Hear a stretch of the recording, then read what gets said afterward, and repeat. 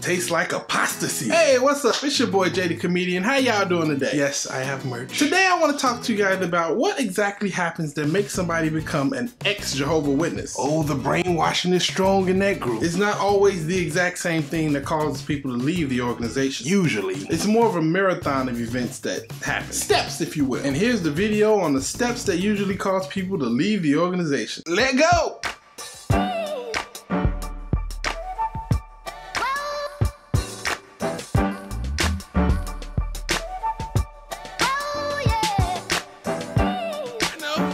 I'll play that again.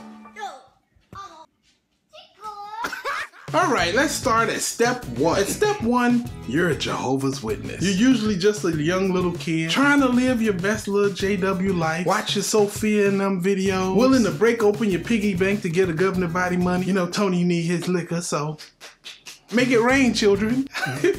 And yeah, you're just a happy kid living your best JW life. But after years of being a JW, eventually, for every JW, step two happens. So what exactly is step two? Well, step two is when you're a Jehovah's Witness and you're living your best life. You're a little bit older, you've seen a little bit more, you've been through a bunch of different life experiences. And after going through all these things and seeing all these things, eventually, every Jehovah's Witness does this. You get a question. Maybe not even just one question, maybe it's several questions, but there are things about the organization that kind of don't sit right with you. It's not big enough to make you want to leave, but it's definitely something that makes you think and question the organization. Now, most Jehovah's Witnesses know you are not to question the organization. No, that's a no-no. You better not. Don't you question us. But it's definitely something that every Jehovah's Witness have to go through their mind at least once. Some even answer questions, and they'll even get an answer, but they know in the back of their head that answer doesn't sound right and doesn't feel right and doesn't...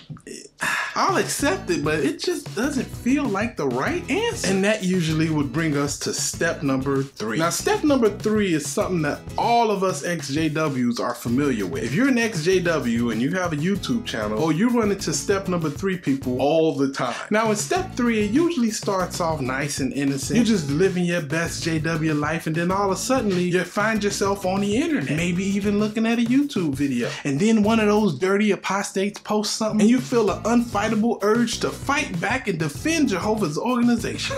Oh, I know y'all see them lying, evil apostates. How dare you talk about the only true God? And yes, they are irritating, but you gotta let them go through their journey. I personally don't block or delete the stage 3 people off my YouTube channel because I know where they're at on their journey. Now, the step number 3 people are Jehovah's Witnesses who have a question about the religion and who looks at ex-JW videos online. Stage 3 people are especially harped on by the governing body. They know exactly how dangerous stage 3 is, so they do everything that they can to avoid stage 4, because while they're at stage 3, they let them know you do not look at ex-JW videos, you do not talk to apostates, you do not listen to apostate material, and all this is done to avoid stage 4. So stage 4 happens when you're just sitting there and you're defending Jehovah, right? You're online going hard defending Jehovah and his organization. It's the true religion. How dare those dirty apostates say bad things about this holy and true religion. And one day, while you're sitting there and you're defending Jehovah, out of the blue, your question gets answered.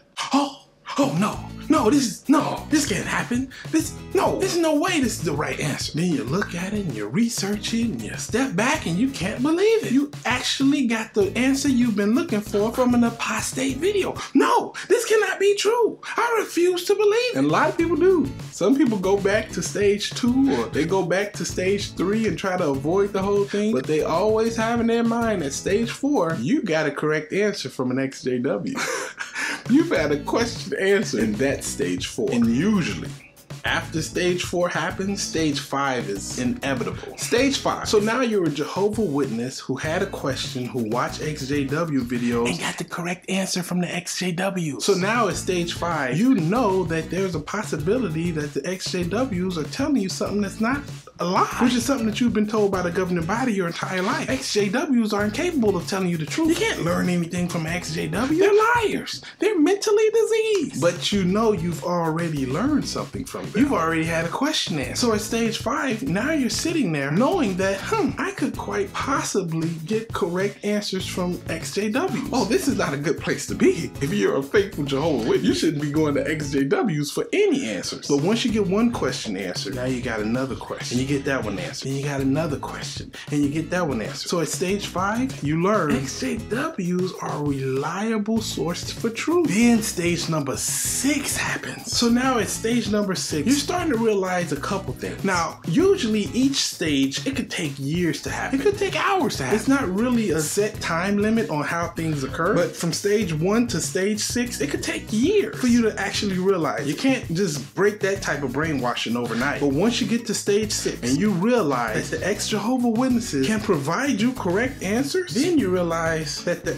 Jehovah Witnesses have not been giving you the correct answers, at least about that subject right now. So at stage 6, you start to really question whether or not you can even believe the stuff you're hearing from the Jehovah Witness. Then you get to stage 7. You're sitting at the Kingdom Hall. You've been watching XJW videos all weekend. You had a bunch of question and answers. You're starting to look and listen a little differently than you used to. You probably done missed several meetings already. But now at stage 7, you're sitting at the Kingdom Hall. You're hearing a talk and you hear them lie. You hear them give a straight up lie. You know it's not true, or you know that they're taking the truth and they're spinning it in a way it's not meant to be spent. And they're trying to send something in the direction that you know is not the right direction. So at stage 7, you learn not only can you trust the XJWs and get good information from them, at stage 7 you learn you probably shouldn't really trust what the Jehovah Witnesses are telling you. You can literally measure and see the lies as they come out in real time. Because if you've been watching XJW videos, by this point, you're pretty educated in what goes on. You can pretty much predict what is and what is not true. And that brings us to stage number 8. You leave the Jehovah Witness organization altogether. You're done.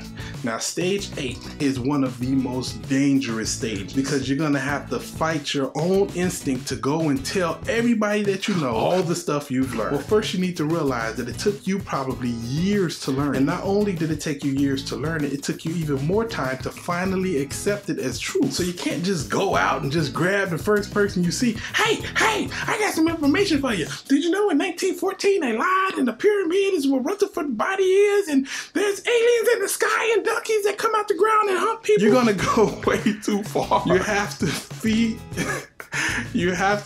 the truth to people slowly. That's the way you got it. So you can't expect people to get it that quick. And when you're heading out, you get an overwhelming urge to want to save all the people that you know and love. But you can't do it. It will work in the opposite way. Because I don't care how much a Jehovah Witness loves you. I don't care how close you are family ties wise. If they hear something negative about their organization, they will shut you off and shut you down. They won't even listen to the conversation. Trust me. I have several brothers and sisters who's still inside of it. And if you utter one word that goes negatively against the governing body, they shut you down. So that should bring you to stage 9. By this point, at stage 9, you're an ex-Jehovah Witness. You know you're not going back. You can tell any and everybody exactly what's wrong with the organization and what caused you to leave. But the problem is that you still really don't have a voice. Because like me, if you have family inside the organization, they'll use that to keep you silent. You can still hang around. You can still come to family functions. You're great. Sometimes. Some people, they don't even go that far. But usually, you're still good. But if we catch you talking negatively about Jehovah's organization, we're cutting you off. And that's what a lot of people try to avoid.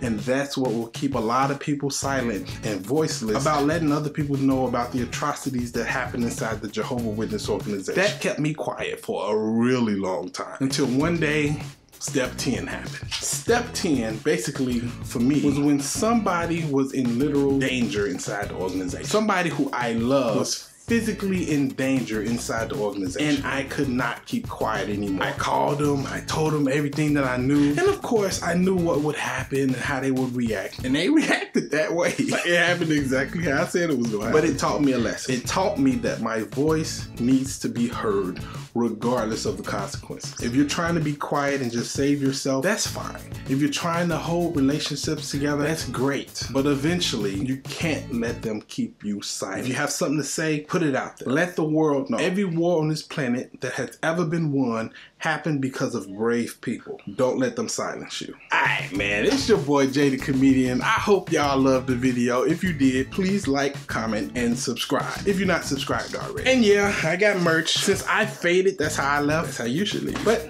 if you did fade out the organization, I got the shirt for you. I hope y'all have a great day. Holla at your guala. Deuces.